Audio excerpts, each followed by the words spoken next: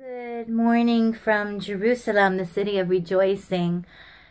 Oh, so many of us around the world who are really pressing into God at this time and asking, what is this all about that's going on? And for me, I definitely want to share that I feel like God has set the reset button. And this whole thing that's going on is going to bring a shift. If this doesn't bring a shift, I don't know what will. So he's setting the reset button and bringing a shift. It is very exciting times because people's hearts are fertile.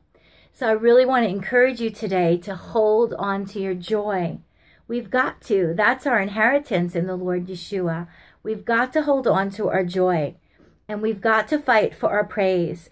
And, you know, it's so interesting because churches and prayer houses, you know, they say that in public places, we shouldn't be meeting more than 10. Well, I went to the supermarket last night and there were a lot more than 10 people. Israelis have Israelis have seen how God has miraculously kept their land. And so there's kind of like a never say die attitude. It's a very victorious attitude and almost like things can't touch me. And they really do live for the day, and they really do know how to enjoy life, and they really do live in the solution.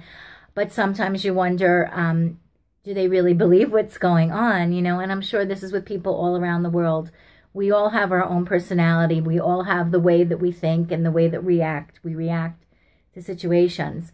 But I want to encourage you today to fight for your joy, to hold on to your joy. And so when we're in situations of 10 or more, they say that it's not a healthy situation because the virus can pass to us. I don't know more of a percentage, but the point I'm trying to make is we need to know how to cultivate our own worship. Because if we can't be in these big corporate meetings now for health reasons, we need to be able, if we're quarantined at home, we need to be able to know how to worship God and bring down the heavens all by ourselves with God the Father and the Father, Yeshua, and Holy Spirit. So we're being pressed to have to really know how to go to God all by ourselves and cultivate our own worship. Fight for your worship, because God gave me a powerful word in 2011. When we are worshiping God, He is literally fixing, changing, transforming, revitalizing, transcending, and He is making all things new. And many things that we think are our problems are really not.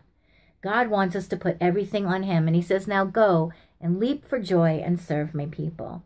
Leap for joy, because you cannot carry burdens and anxieties and be leaping for joy. They can't live in the same place. So you have to choose one or the other. And I remember one day somebody posted on Facebook, what are you trading for the joy of the Lord? And my answer would be everything. I'm trading everything for the joy of the Lord. God bless you from the city of rejoicing. Remember to stay out of fear. Stay out of fear, because that will rob you. And we know that the enemy has come to steal, kill, and destroy. And we need to get sleep, and we need to drink water, and we need to eat right and eat properly. So our bodies, we build up our immune systems. I'm actually even taking oregano oil. I'm taking pure oregano oil, 3 to 5 drops on my tongue with the chaser water, and I do it as often as I think of it, because this is an antibiotic and it fights infection. Do what you can. Pray. The battle is won on our knees. And let's move through discouragement with the Lord. Let's be real before the Lord so that we can move through it with God, and then we can encourage other people, because our lives are not our own. They belong to Yeshua. Let's be dressed and ready for service. In Yeshua's name, amen.